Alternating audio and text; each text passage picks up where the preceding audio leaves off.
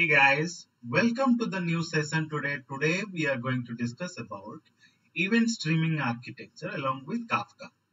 We will learn about what is event streaming architecture, what is Kafka architecture in details, and also what are the key elements of Kafka architecture.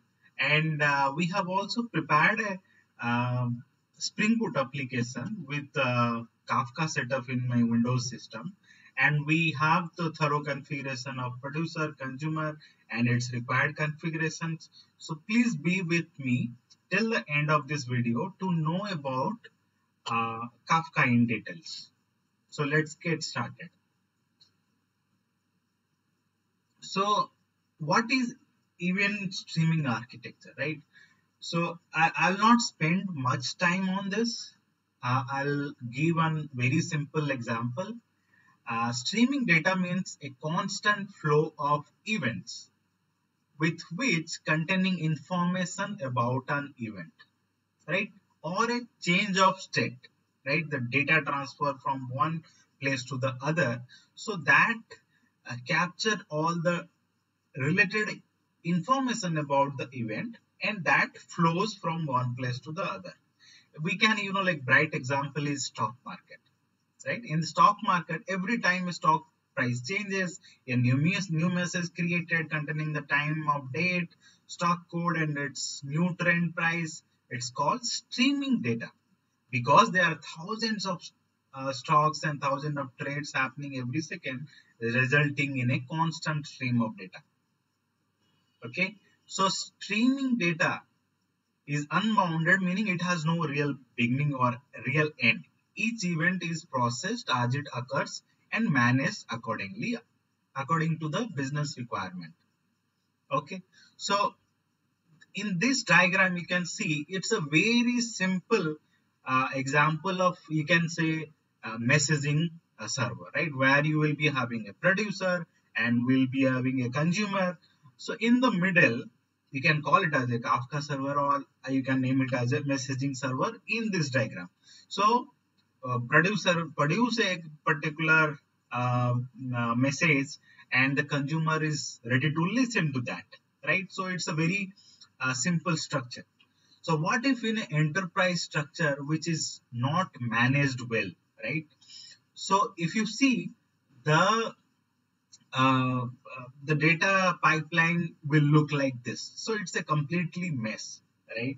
So if somebody will ask you to re-architecture the whole this complete data pipeline of a complex and enterprise application, so you need to set up a messaging server in between, and which can like streamline all those event transfer or the data transfer happens between the different entities of applications, right? So how, after you manage well, so how does it look like? It will look like this, where all these like data pipelines are managed well and through a messaging system, right?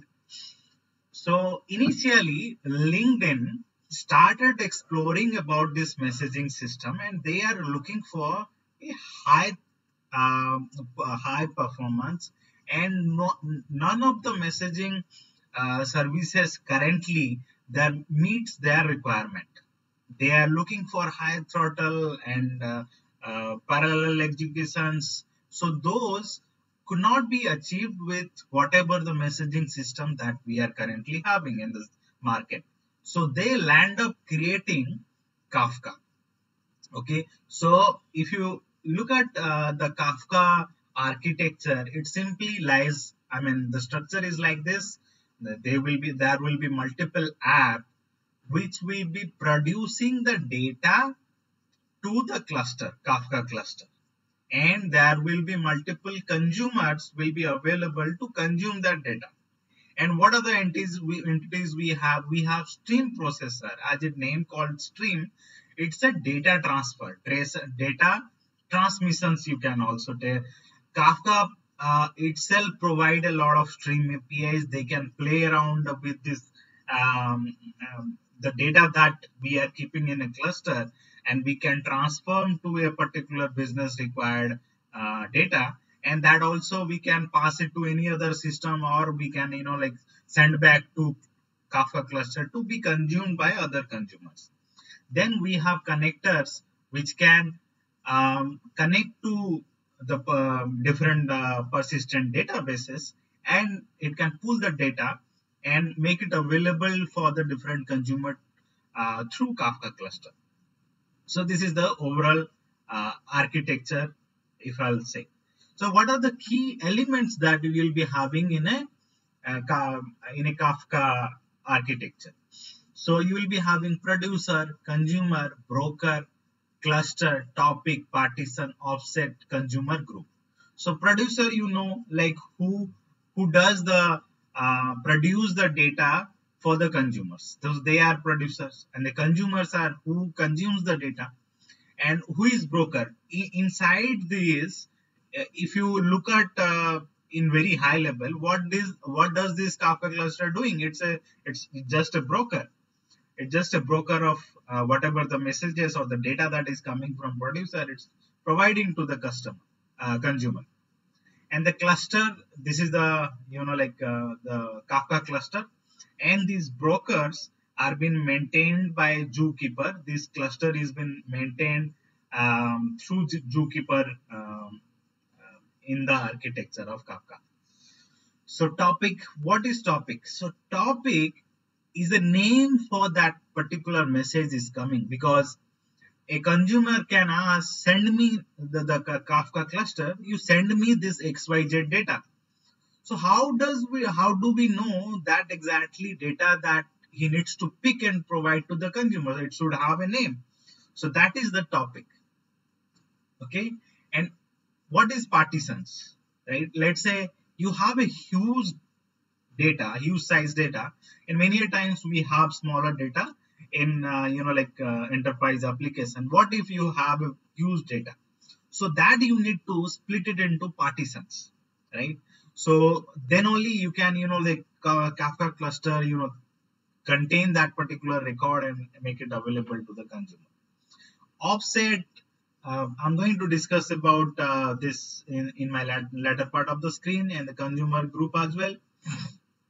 So if you look at the Kafka introduction in the Kafka in their website also, you'll find the similar kind of just the definition. After Apache Kafka is a distributed streaming platform.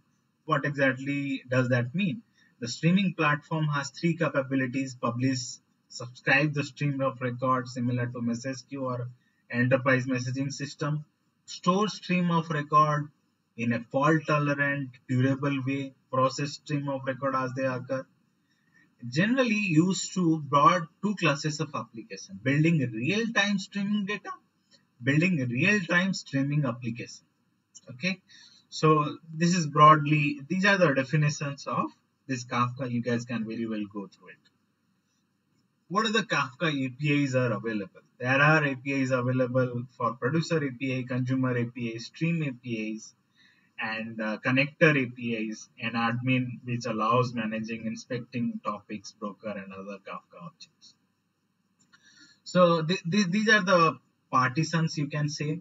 And what are the different numbers which is visible to you? These are the offset, right? So the data writes from the left hand side to the right hand side. So this is the old data and this is the new data, and the data writes from the right hand side, and this is how the data has been written to different partitions in a Kafka cluster. And every partition is an order immutable sequence of record that is continually append to a structure commit log, right? The records in a partition are each assigned sequential ID number called the offset that uniquely identifies each record within a partition. So offset is uniquely identified with these numbers. Understood?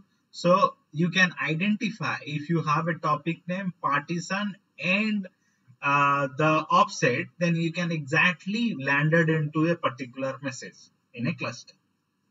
And you can also have the retention policy. You can configure to 2 days, 3 days, depending on your business requirement. And after that, these records, whatever is been written to the partition, is no longer will be available in the partition, will be discarded. Okay.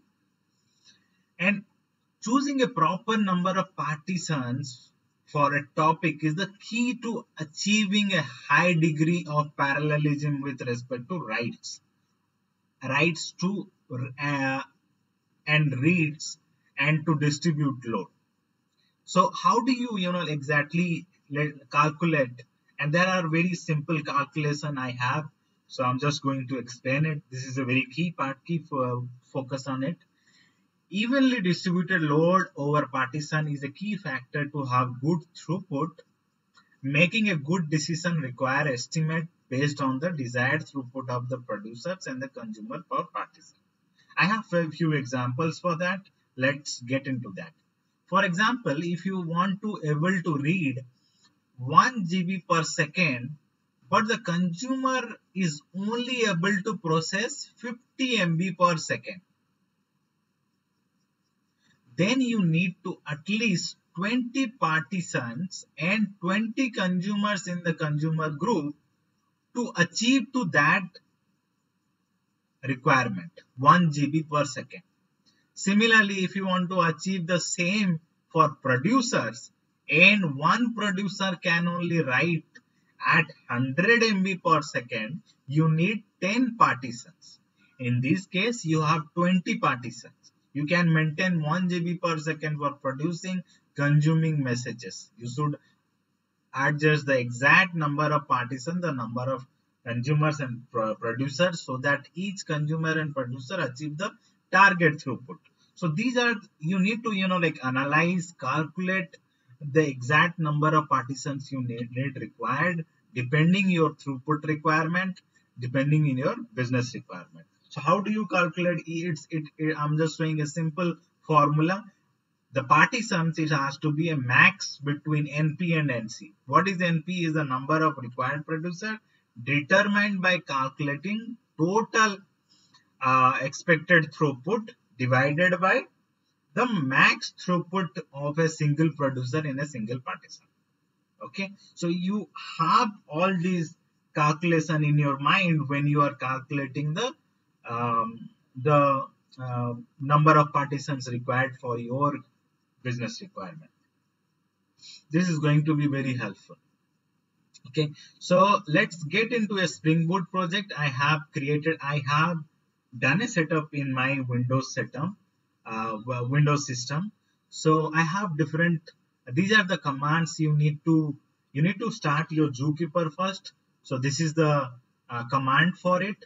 Then you need to start the Kafka server. I have a single node Kafka along that I have configured. And these are the command, like you can create topics, and you can also send topics and listen to topics, whatever the data is getting sent by the producers, right? Let's get into a Spring Boot project. So I have created a very simple Spring Boot project. What you need to have is, for a wave, you need to have this Spring Boot starter parent dependencies along with the Kafka Spring Kafka dependencies in your form, so that you can do the work. So this is the dependency which is required, and this is for creating a web applications. And I have created a controller. So this controller, what it does, it publishes. There is a API I have exposed. Whatever the data you will be sending, it will be sent to the Kafka cluster. And I have written consumer. There is a Kafka listener I have configured it as service. So this bin will be executed, and this will be keep on listening to whatever the data is been sent to demo Kafka, right? The topic I have created is demo Kafka. This listener is listening to demo Kafka, and the producer is producing data into this topic, right? The Kafka template and .send, and the topic and the message that you can send it. So let me trigger that particular API. I have it. Let me clear the logs. I'm going to say hello Kafka. So those data I should able to see. I am able to produce this and also consume it, right? And also the with the command, let me show you in the command console so that it will be little more uh, easy to visualize. So I'm going to listen to demo Kafka. Demo Kafka.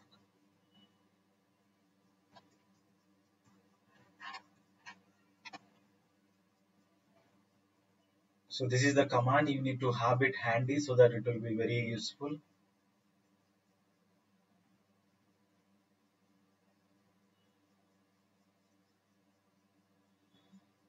Okay, so these many data is been sent to the cluster so that it received now.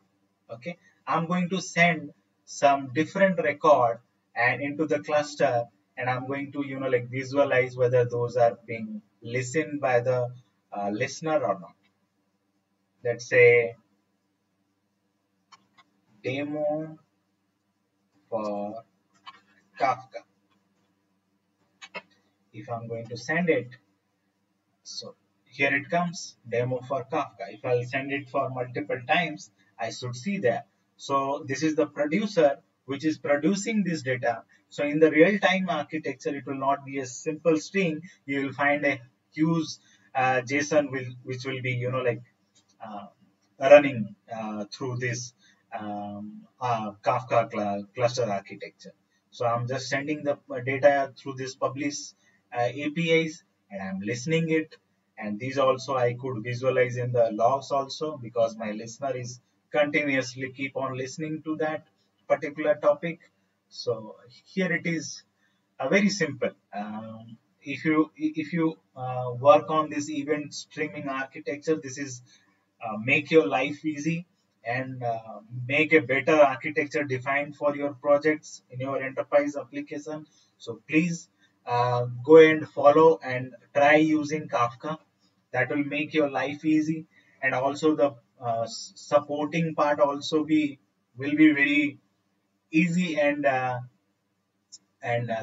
that's all I have. And thank you so much for watching this video. If you have not subscribed to my channel, kindly do subscribe for videos like this. And thank you so much for your support. Please do like and share with the videos. Thank you.